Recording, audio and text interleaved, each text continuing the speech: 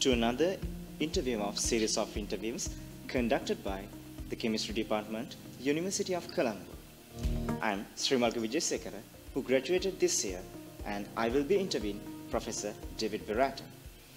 Professor David Beratan is currently the R.J. Reynolds Professor of Chemistry in the Department of Chemistry, Duke University, and holds professorships in the Department of Physics and Biochemistry as well.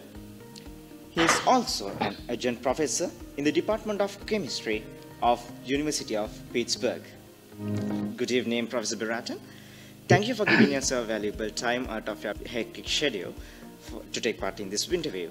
To begin with, would you please give us a brief introduction about your background to science, for example, your early education and how it inspired to subsequent development as a professor? Okay, so my early education and background. So I grew up on the East Coast of the United States. My father was a civil engineer and my mother was a teacher. So they both had the benefits of higher education. So that was a great asset to me. I think most children are curious about the world. And I was fortunate in that my family was very encouraging of this curiosity. So I ended up going to undergraduate university, actually here at Duke University, where I currently am on the faculty. So we were living in Atlanta, Georgia, and Duke is not so far away from Atlanta. And I ended up coming here to study. I was always interested in foundational questions. And this drew me to chemistry, physics, mathematics. And I think I just had the most fun with chemistry, so I stuck with it. Then I went to graduate school to explore another part of the country. So I went to Queens area. So I studied there and did my PhD. So that's the sort of beginning of my career. So then, actually, what inspired to become a scientist? Yeah. Well, I would say, in a sense, all children are natural scientists, right? We're all curious about the world around us. And I think that those of us who are lucky enough to have families that encourage our curiosity, we tend to continue to ask questions. And sometimes those questions lead towards issues in the physical world. And that was the case with me. I enjoyed understanding how things work. And with an encouraging family, I kind of stuck with it, and this is where it led. Yeah. Thank you. Sir, could you please describe us the type of research work that you are currently focusing on? Okay, sure. So I'm a theoretical physical chemist, and what that means is I use the tools of physics and mathematics to try to understand the underpinnings of chemical processes. And so I'm particularly interested in how complex molecules function. For example, molecules in biology, how those molecules give rise to the function, the critical function that occurs in our cells. I'm also interested in molecules that could play useful roles, say, in solar energy harvesting, in energy science, or molecules that could play an interesting role in biomedicine for treating disease, for example. Yeah. Okay. Then what made you specifically choose these particular fields? Yeah.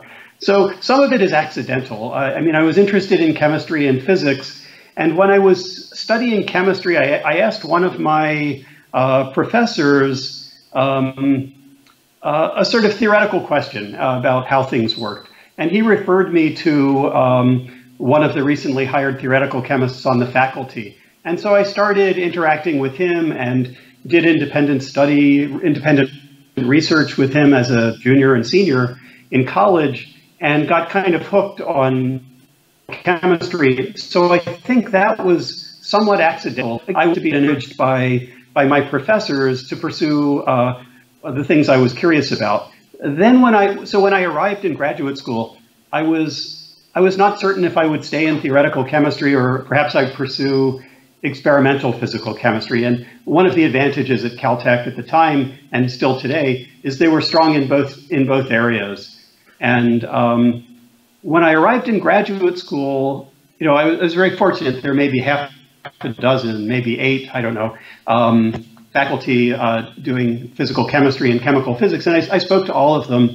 And I ended up joining the group of a faculty member who seemed to be the most excited about what he was doing. So I think in my own case, this may not be generally true, but in my own case, I found that if I'm able to study with and collaborate and work with other scientists in all age ranges who are excited about what they're doing, then good things tend to happen. So that was kind of the way in which I fell into a career in theoretical chemistry, through a kind of curiosity as an undergraduate, and then a desire to work with people who were really excited about what they were doing. Yeah. Professor, you have mentioned many research projects, including physical chemistry and all. So do you think that you will continue working in these projects as you are doing now? Yeah, that's a really interesting question, because in science, there's a tension between wanting to develop a deeper and deeper knowledge about a single question and the alternative, which is to use and leverage the things you've learned to move on and explore something that's totally new for you. And in a sense, in the United States anyway, the way the research funding system is set up, there's some rewards for remaining in one area, but oftentimes you can make large contributions by taking the skills you've learned in one area and transplanting them to another area. So I think people find very successful careers following both strategies, either focusing in on one problem for their whole careers or moving from topic to topic. Of course, not every week, but maybe every 5 years, maybe every 10 years. And so what I find in my own science is from reading the literature, attending meetings, speaking with my colleagues and friends in science, it's relatively easy to learn about new challenges and new unanswered questions in science.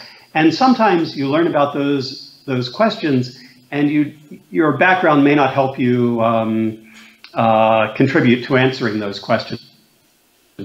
But sometimes you'll find that that you have some knowledge or skills that give you a unique insight in these new areas. And so oftentimes people will move when they see that they have an advantage to deal with a new question. And that's been the case for me. I would say, in some sense, there's some projects I've worked on throughout my career that I haven't let go. There are other problems I've worked on perhaps for 5 go and could addressing the questions I was interested in. And we continue to pick up new problems. Sometimes it can be, a student walking through the door who says, I want to learn about this and I want to study it, or a colleague may walk in and say, well, we're doing an experiment in this field and we really don't understand this aspect of the problem. So I think what you'll discover over time is science is a very human activity. So it's through these really often one-on-one interactions that you discover new opportunities. And so there's some problems I continue working on, but I hope something new and exciting will also come to entice me. Yeah. I understand that you are currently involved in developing the theoretical methods to navigate the vastness of molecular space. Could you please explain us briefly about the molecular space and how it interests you? Yeah, that's a very interesting question. So the best way to address this is to talk about the number of compounds that you or your synthetic chemistry friends could make if they went into the laboratory today, just using standard known reagents and known literature synthetic protocols you could make, on the scale of 10 to the power 60, different organic molecules with molecular below about 500. So very small molecules, not so large. And it's because of the combinatorial richness that chemistry gives us that number is truly astronomically large. And so if you consider all the compounds you could make, even beyond molecular weight of 500, and the 10 to the 60 number comes only from common elements in the first few rows of the periodic table. If you expanded those constraints further, you'd find that there are more compounds that you could make than there are atoms in the entire universe. So it's truly an astronomical challenge. So now the question is, how do we decide what to make? Well, in human history, we've discovered by accident or exploration very valuable compounds, medicinal and otherwise, and we use those, of course. Sometimes, if we're trying to develop a drug, we may start with a known compound from nature and try to improve its characteristics. That's a very natural thing to do. Another approach to discovering valuable compounds is just to take libraries of compounds. Over human history, we've made millions, maybe on the scale of 100 million different compounds. So you can actually buy libraries of compounds and screen them. So that's an approach. But it's from the sound of things already, you can imagine it's a very accidental process, and one that requires incredible solutions here to explore on our computers. For example, molecules in the space of 10 to the 60 possibilities, and direct synthetic chemistry towards molecules that may be the most promising.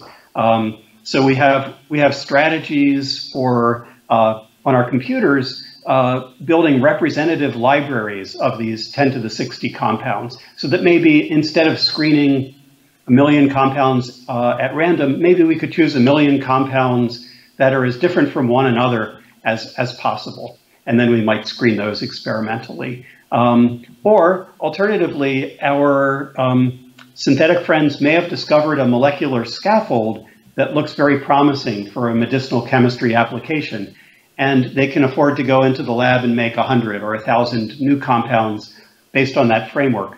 Well, using our ideas about molecular libraries and molecular diversity, we might be able to advise them as to how to invest their effort in those compounds so they would maximize their chances of finding a promising species in their screening. So that's the basic idea, and I would describe it as a grand challenge style problem. It's being tackled in many different ways. We've been using inverse design strategies in my own group, but machine learning, which is becoming very popular now, is playing a role in this addressing this challenge. I have colleagues here at Duke who are using theoretical chemistry computation to do kind of high throughput screening on their computers, building combinatorial libraries of compounds and solids and screening their properties computationally. So it's an area of research that's attracting greater interest, and I wouldn't say that anyone has had a what we would call a home run, a great success in this area yet. So I think it's one with a lot of promise. You are not only a professor in chemistry, but also in physics. Can you tell us how chemistry links with physics and how understand these Borges-Jones help you in your research and discoveries? Right. So it's kind of a funny accident of history that we have all these separate departments: chemistry, physics, biology, mathematics.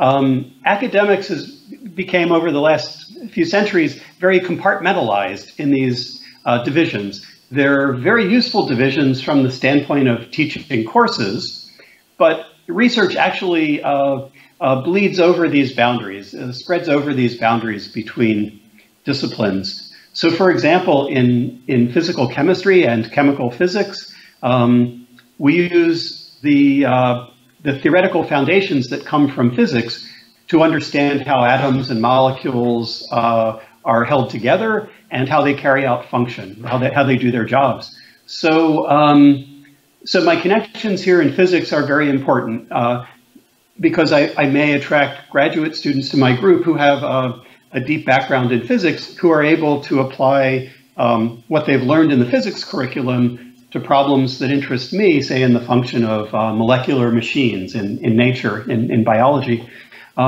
where having a very firm grasp of physical ideas could be extremely helpful. So in fact, theoretical chemistry borrows heavily from physics. And so, so these links are really very strong. And I would say similarly, I have a connection here with the Department of Biochemistry, and it's a similar sort of, chemists are interested mainly in the macromolecules of nature, but they're held together by the same chemical forces that we deal with in our chemistry curriculum. So just as I rely on physics, the biochemists may rely on the chemists to help them understand problems that they face at the frontiers. So these boundaries that were established really centuries ago between the disciplines they're very useful for structuring our teaching curriculum, but the research problems we deal with every day spread across all of these subdisciplines. Yeah. So as I understood, most of your research are leaning more towards the biological sides with nucleic acids and DNA taken into frontline. So how important do you think it is for students hoping to embark in the field of chemistry to know about biology? For me, being as a physical science student, wonders if it is possible for me to engage in a research which involves biochemistry. Right. So right, a lot of our research, maybe, I don't know, half or 2/3 of my group is involved in studies that involve DNA and proteins, so very biological molecules. I guess the first advice I'd give to an undergraduate or even a beginning graduate student would be to build depth in the area that you're most excited about. So if you're studying physical chemistry, learn all the physical chemistry you can learn, deepen your knowledge as much as possible. But I would definitely encourage those students to add some breadth to their background, to diversify their training a little bit. Learn some biochemistry, learn some computer science, for sure learn as much mathematics and as much physics as you can fit into your day. I know the way the curriculum was set up for me, it was very difficult, in fact, when I was an undergraduate to take courses in biochemistry. They weren't even organized in the same college, the same academic unit as I was studying, and the biochemistry courses were taught in a medical school department rather than an arts and sciences department. So it was very tough to access them. But I would strongly encourage you to explore these broader subjects, especially biochemistry. Some things you can pick up by reading or taking an online course. It doesn't take a huge investment to become literate, so that when you look in the literature and you see some of the applications of chemistry, physical chemistry, say, to biochemistry, that you'd be able to appreciate it. So, sometimes when I'm bringing biochemistry ideas into my courses, I encourage students just to use online tools to make sure they understand the terms. Even a Wikipedia search, quick Wikipedia search, can help you get oriented. I think the challenge we all face now, with science being as interdisciplinary as it is to figure out how to balance this question of training and depth versus breadth between disciplines. And I think we struggle with it throughout our careers.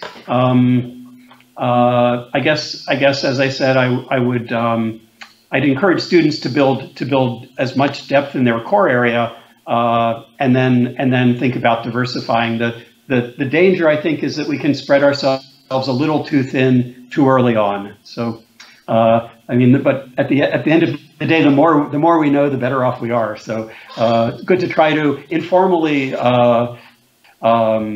at least, try to diversify what we learn. There's some easy things if you happen to be at a university. you can probably attend seminars in the biochemistry department and pick up some of the knowledge of core ideas in a very simple way, just by keeping your eyes open and taking advantage of opportunities. Yeah. As a professor, what advice would you give for a student interested in pursuing science research as a career? That's a great question. I think you'll get different answers from every person you speak with. I'll give you an answer based on my own personal experience, which I told you about a little bit.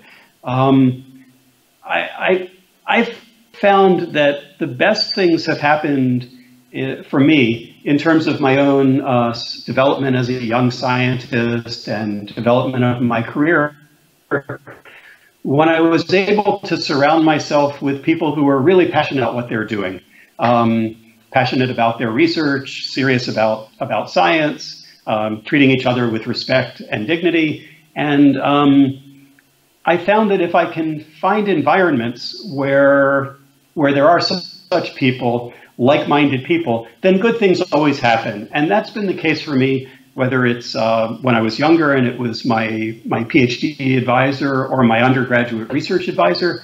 But even as a faculty member here at Duke, I find that if I'm able to work with graduate students and postdocs who are really excited about what they're doing, really excited about coming to work every day, then good things always happen. So I think if you're building your knowledge and having fun and working with passionate people every day, something good is going to happen for your science and for your career as well, I think. Professor, you were a part of NASA's Jet Propulsion Laboratory. So can you tell us what it was like working in a project affiliated to NASA? Sure. That's kind of a funny story. So I did my PhD at Caltech in Pasadena, California, and there's a NASA laboratory called the Jet Propulsion Laboratory that's run for NASA by Caltech. It's about 6 miles distance from the campus. It's very, very close by, really. And so I chose to go there for many reasons after my PhD. I went first as a postdoc, and then I joined the staff there. You might imagine that I was working on an exotic space project, mapping the surface of Venus or something like that, but it happens that I was not. The Jet Propulsion Lab has about 6,000 employees. It's quite a large center, and in fact, much larger, I guess, than Caltech itself. And in addition to doing fabulous things in interplanetary exploration, they build unmanned spacecraft in particular. They also do quite a bit of basic research. And so when I worked there, I was in a group that was focused on materials chemistry and materials science. And I was providing a little bit of theoretical support to those materials programs. And as it turns out, for most of my time at the lab, I was actually supported not by NASA, but by the Department of Energy. And I was doing my early work on protein-mediated electron transfer at the Jet Propulsion Lab. So although I was at a NASA laboratory and I was doing some research related to optical materials that could be used for communication that was relevant to NASA, most of my research was actually of a fairly fundamental nature and related to bioenergetics and electron transfer rather than it was a little niche there that you may find at these very large national laboratories that support a wide range of science activities. Yeah. As a fellow of American Association for Advancement of Science, what do you think should be done to make the world aware of importance of science? That's a great question and a really hard one. So I think for all of us who study science and are working in science, we owe our fellow citizens really a debt of explaining what we're doing. After all, they're supporting it financially, So we owe our community some effort at explaining what we're doing, why we're doing it, and what the benefits long-term to society may be as a result. So one way we may do this for a general audience is by doing various forms of outreach. We have so-called science cafes around the city where I live. Some of my colleagues will go and participate in those science cafes, which are just open to the general public for discussion of current research challenges. Another activity we've been involved with is creating museum exhibits, one at a museum in Durham, one at a museum in the Philadelphia area, related to the kinds of science we do. So I think we owe our fellow citizens this kind of outreach. Some of my colleagues may be called upon by government organizations to offer advice, and this is another sort of form of service and outreach that we may do in a more specialized sense that may not serve the general audience, but the science audience. We also, from time to time, will write so-called review articles that describe what we're doing for someone with a general, let's say, undergraduate level background in the sciences, but not a super specialized background. So we try to do these things, and I think it's especially important today that we communicate science clearly as we can. There are global challenges we all face with respect to climate change and so forth, where we really as scientists need to articulate the facts of what's happening in the world and help people understand the sometimes challenging issues that underpin these facts. Yeah. And congratulations on receiving the 2018 Murray Goodman Memorial Prize awarded for outstanding accomplishments in one or more areas of biochemistry, biophysical chemistry, biophysics, and chemical biology. Can you tell us what drives you to achieve such excellence in the field of science? Oh, well, thanks very much. So I'm kind of an old guy. I just turned 60 years old. And so it's really a privilege and an honor to receive these awards. But the funny thing is, I can't, I really enjoy getting these awards. Anyone would. But I can't say that these are drivers for me. I feel as though the award, in a sense, is given to me, in part at least, for work I may have done 20 or 30 years ago. And if I think back to 20 or 30 years ago, I didn't even know that this, well, in fact, I knew Murray Goodman. He was a professor at University of California, San Diego. But I had no idea there would be an award named for him. I had no idea of the other awards that might become available to me. And so I was doing the science that I did because I thought it was exciting. It was fun. As I said earlier, I was embedded in this community, still am, of like-minded, enthusiastic fellow scientists. And so the driver for me in those days and still was the thrill of doing the science every day. And so that's what drove me 20, 30 years ago, and that's what still drives me today. It's delightful to win awards like this, but the real fun is going to work every day and interacting with the students and doing the science, frankly. Yeah. You have been fortunate enough to be a holder of many publications and honorary prizes. So, do you keep constantly working and embarking one project after the other, following the excellent work that you have done so far? I see. So this is related a little bit to your earlier question about how we choose our problems and whether we decide to stay in one field or another. So I would say, I'll give a similar answer to what I said earlier. So I am driven, I'm driven by the excitement that the science produces for me.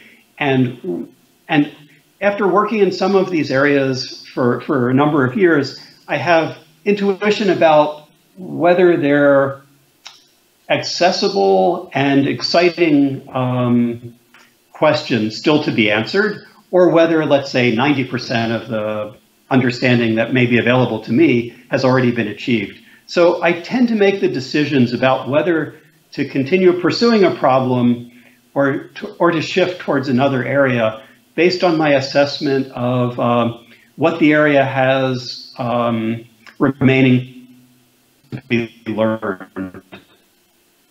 In the United States, anyway, there are trends in funding. So sometimes we'll see that there are external forces that will push us from one area to another. Sometimes we have we may have a long-standing interest on a topic that's been out of fashion, and then suddenly it comes into fashion among the funding agencies. An example of this might be quantum phenomena overall. There's great interest worldwide now in quantum phenomena. A growth in research funding in a particular area, we may grow our activity in that area. It's something we've been working on and interested in for a while, but there might be an uptick in that research due to changes in funding availability. Those changes are usually relatively minor on top of this kind of constant assessment of where the greatest challenges and opportunities are for us in science. So I would say we're pulled in many directions. We'll stick with some things where we feel there's still quite a bit to be learned. But for problems where we feel we've learned, 85, 90% of what we may be able to learn in the near future, we may drop it because, there are only 24 hours in the day and resources are finite. So we have to make strategic choices. Yeah. Professor, my next question is going to be the future of chemistry. Then what areas would you think will be the future of chemistry, and why would you think so? Yeah, well, gosh, it's really hard for me to answer that question. So I think that from my own point of view in theoretical chemistry, that opportunities in theoretical chemistry will continue to grow with the continued exponential growth in computational power and in the development of new algorithms that let us calculate the properties of molecules with increasing accuracy. So I think opportunities in theoretical chemistry will always abound, will continue to grow and will abound. I think chemistry at its core, although I'm not a synthetic chemist, is always going to be about making things. So I think there will always be opportunities for people who are able to put together atoms into bonds and create novel architectures, whether it's small molecules that might serve as drugs or larger scale, nanoscale objects that might have interesting properties in materials. I think that will always, those skills will always be valuable. And there will always be opportunities for measuring the properties of these nanometer scale objects, characterizing them and quantifying what they are and how they work. So that will always be an interesting direction. And I think, frankly, when it comes to biochemistry and molecular biophysics, there will be great challenges associated with understanding how these macromolecular machines function, really, at the level of atoms and interatomic and intermolecular interactions. So I think there are great opportunities. There will be great opportunities going forward in molecular biophysics and in understanding molecular function. And then, of course, there are areas at the edges of chemistry interfacing with neuroscience, for example, and engineering, perhaps, biomedicine, where chemistry really will be able to play an important role. We like to claim that chemistry is the central science, and I think if you look around my university today, what you're seeing is that departments in the School of Medicine, the School of Engineering, for example, they're hiring chemists. Chemists are becoming, so much of science and engineering is becoming molecular in its very nature, that chemistry is kind of becoming universally valuable across the engineering and disciplines and all the sciences. So I think that's a trend we'll continue to see as well. Professor, you have mentioned a lot of areas in the future.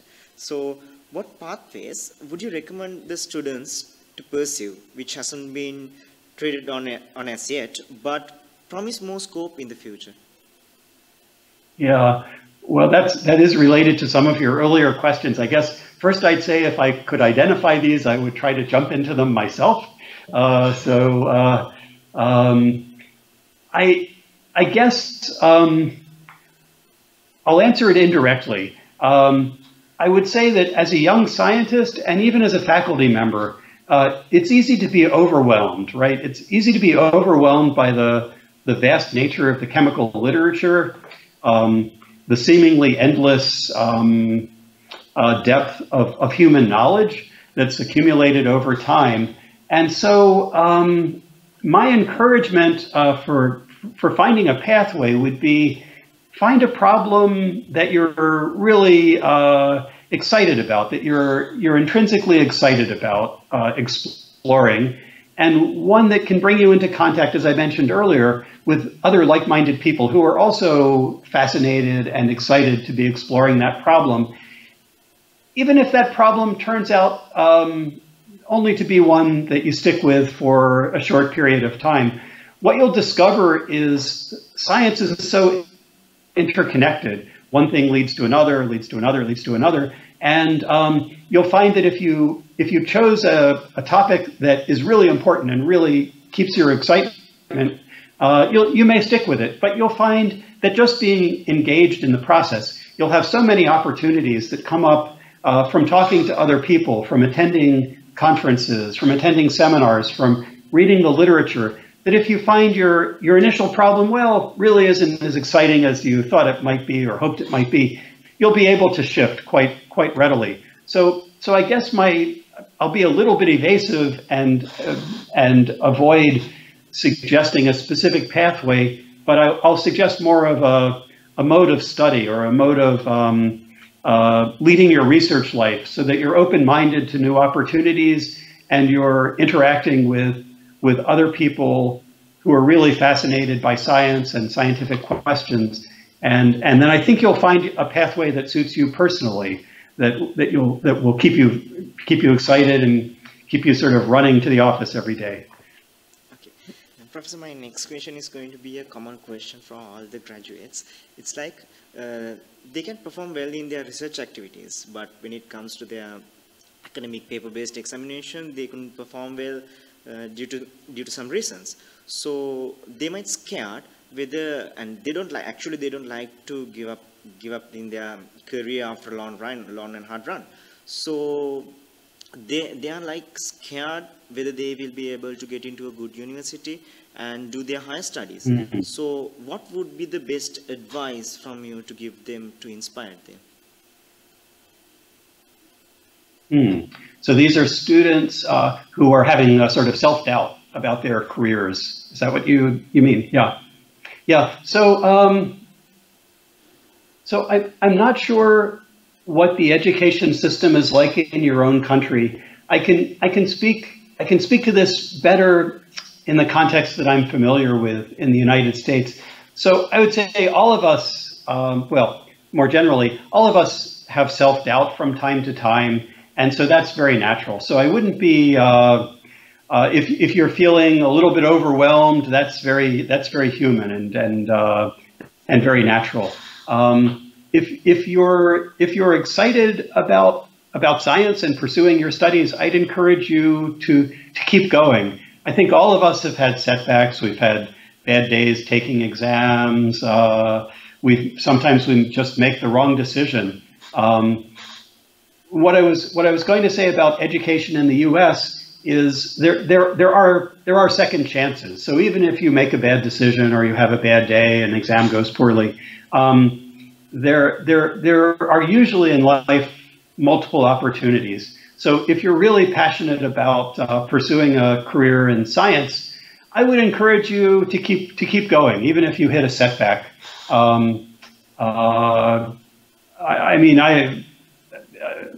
we've all been by this point as students, as faculty members, we've all been rejected in whether it's in college applications or grant applications, papers that we've submitted. In a sense, when I talk to my colleagues about these kind of setbacks, I don't know if baseball is popular, but maybe not. But in baseball, it turns out you can fail 60% of the time. So you can have a batting average of 0.4, and you'd still be considered a superstar in baseball. So I think scholarship is similar. We actually fail in most of the time when I write a grant proposal, even at my career stage. Most of the time when I write a grant proposal, it will be rejected. Mostly when I write a paper and submit it to a journal, it's going to come back with a suggestion that it be extensively revised. So part of pursuing a career in science is learning to deal with these bumps. And I guess if you're not excited about doing the science, well, maybe you should look for another career. But if you are passionate about the questions you might be able to attack with a career in science, then I'd encourage you to just pull yourself up and give things another shot and keep going. Because we all have these setbacks. I've had plenty. Yeah. Okay. At last but not least, is there anything else that you would like to tell, inspire the burgeoning scientists who are looking forward to entering to the exciting field of research? I think I'd go back to my earlier comment that if you can place yourself in an environment where you're surrounded by colleagues, advisors, faculty, fellow students, as well as the younger students who are really excited by what they're doing every day, then something great is going to come out of it. I'm sure of that. No matter where you are on Earth, no matter what university, a very famous one or one that's maybe less famous, if you're working together hard every day with people who are excited about what they're doing, then something really good is going to happen. So that would be my strongest advice. If I look for times in my life when the best scientific outcome occurred, it was always when I had either a collaborator or a student or an advisor who was really passionate about what they're doing. And whether you're in chemistry, that's the advice that's universal from my experience. Thank you so much, Professor Beratan, for giving us your valuable time. I believe that this interview has shown us some unseen dimensions of the life of a professor that inspires us to do well in science. Well, thank you so much. So let's wrap things up. Today we have interviewed Professor David Beratan from the Department of Chemistry, Duke University.